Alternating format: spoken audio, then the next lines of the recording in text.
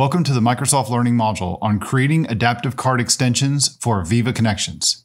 This Microsoft Learning module will introduce you to the creating custom adaptive card extensions, also known as ACEs, with the SharePoint Framework, also known as SPFx, that can be used in Viva Connections dashboards and Viva Home. These ACEs will work with all Viva Connections clients, including the desktop and mobile apps. In this section, we're going to look at adaptive card extensions and explain what they are. We'll then look at the different types of views, the different types of cards, how to create adaptive card extensions, configurable properties with adaptive card extensions, and the component state within an adaptive card extension. Customers can customize Viva Connections and Viva Home in multiple ways to create tailored experiences for their customers. Developers can customize and extend Viva Connections with web parts created using the SharePoint Framework, also known as SPFx. Editors can then place the web parts in content areas of pages and configure them to create a customized experience for users. Developers can also create SPFx application customizers, a type of SPF extension that can inject HTML and JavaScript into the header and footer of all pages on a site. Another type of extensibility option developers and editors can use to customize Viva Connections and Viva Home is with adaptive card extensions, also known as ACEs. ACEs are similar to web parts, but primarily use adaptive cards to implement the user experience. In this unit, you're going to learn what ACEs are, how they work, and the basics of creating a custom ACE to extend your user's Viva Connections and Viva Home experience. The Viva Home and Viva Connections dashboard and mobile experience can be customized and extended using ACEs. Developers can use the SPFx to create custom ACEs to enable customized experiences in Viva Connections dashboards and the Viva Connections mobile app. The ACEs enable users to quickly view information at a glance or interact with cards in a focused and mobile-friendly experience. Developers can create a new ACE using the SharePoint Framework. And Microsoft added support for creating ACEs to SPFx version 1.13 that was released in late 2021. This added a fourth component type capability in addition to the existing support for web parts, extensions, and library components. An ACE has a similar structure to a web part, so if you haven't experienced creating web parts, the process for creating ACEs will look quite familiar. Like web parts, ACEs can be developed and tested using the SharePoint hosted workbench in an existing SharePoint online site. Now let's look at the different types of cards. Viva Connections and the SharePoint Framework support a few different types of cards for ACEs. These include the basic card view, the image card view, and the primary text card view. Each of these different card types has subtle differences in the properties that you can set on the card view. The basic card template supports two properties. The first is the title of the ACE, typically set when creating the project with the Yeoman generator for the SharePoint Framework. And the second is the primary text of the ACE. That's used to provide some context to the user about the card. The image card template supports three properties. The first is the title of the ACE, just like the basic card has. And this is typically set when creating the project with the Yeoman generator for the SharePoint Framework. Also, like the basic card, the second property is the primary text of the ACE that's used to provide some context to the user about the card. And then the third property is the image URL of the image that is used to display on the card. When the card size is set to large, the image is going to be rendered to the right of the card, as you see in the picture here on the slide. But when the image card is set to size medium, the image is going to be rendered above the card's title. Now, the primary text card template supports three properties. Just like the other two, the first property of title is the title of the ACE that's typically set when creating the project with the SharePoint Framework Yeoman generator. The second property, also like the other two, is the primary text of the ACE that's used to provide some context to the user about the card. And the third property is the description of the ACE, and that's used to display more textual information to the user. Now let's look at the different types of views that we have with an adaptive card extension.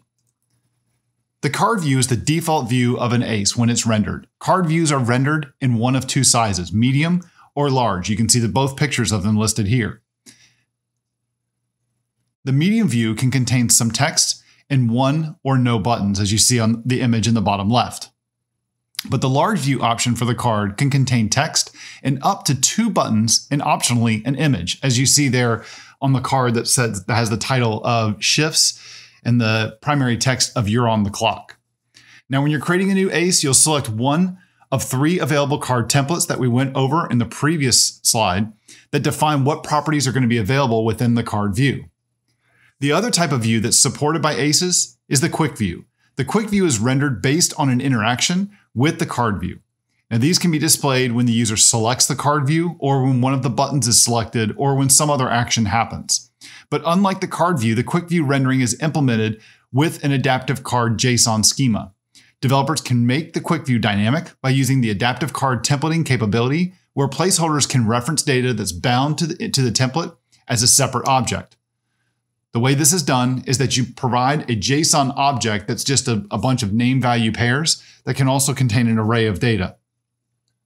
And then within the adaptive card JSON, you're going to use the nomenclature of $, with the curly brackets around it, as the property that you want to define. It looks very much, the syntax looks very much like a JavaScript or a TypeScript template literal. Now let's talk about developing adaptive card extensions. Developers can create adaptive cards using the same Yeoman generator for SharePoint that's used to create a SharePoint Framework web part, an extension, and a library component.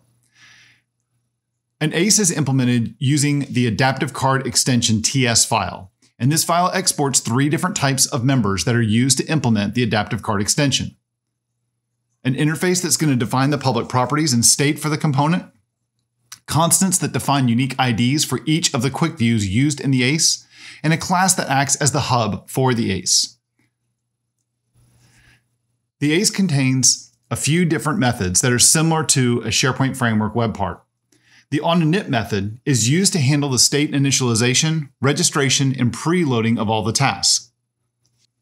We're going to revisit this method and some of the topics later in this module.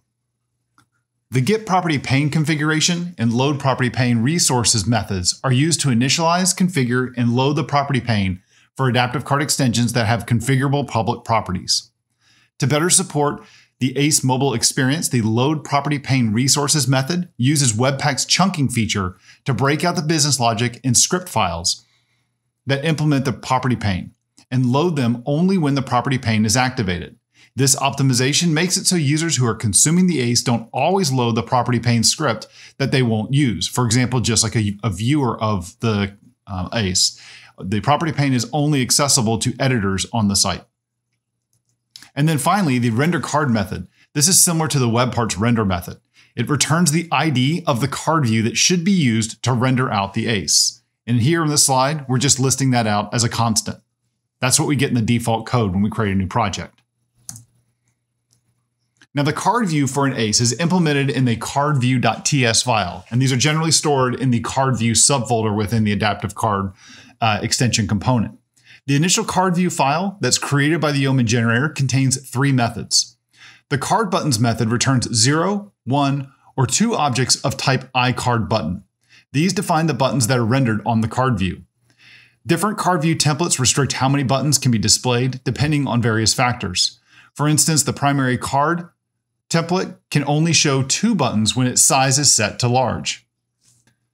The data method returns an object that is bound to the card view's template using the adaptive card templating functionality.